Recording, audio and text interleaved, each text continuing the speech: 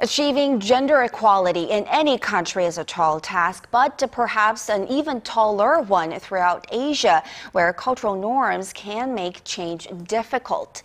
To address this gender gap in this region, a 4-day forum began this Monday in Seoul with more than 24 high-profile women taking part.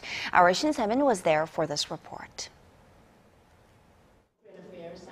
25 women from 17 countries who are prominent in their fields have gathered in Seoul for the Asia Women Leaders Program, where the priority will be on addressing gender gaps mainly in the Asia-Pacific region. Astrid Tuminez, who is regional director for Microsoft, opened the forum with a keynote address. In it, she said that having more educated women doesn't necessarily translate into more women leaders, particularly in Asia, because of cultural factors. She called on companies and corporations to take the initiative and invest in women as a resource. Corporations should make the time and space and give the resources because they can't afford not to. Why can't corporations afford not to?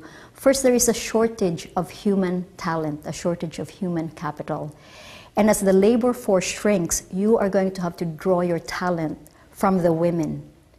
According to a recent report by the Korean Women's Development Institute, which is hosting the forum, Korea's lagging female economic participation rate over the past 13 years has amounted to $192 billion in social costs.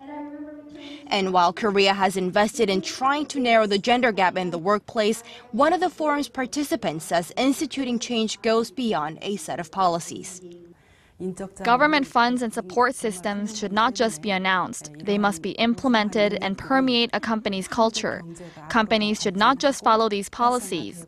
They must also consider the distinctive characteristics of women.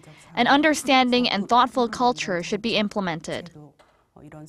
The chairman of Industrial Bank of Korea says guaranteeing a balanced work life for women will eventually become a great asset that will increase the nation's competitiveness globally. Shin Se-min, Arirang News.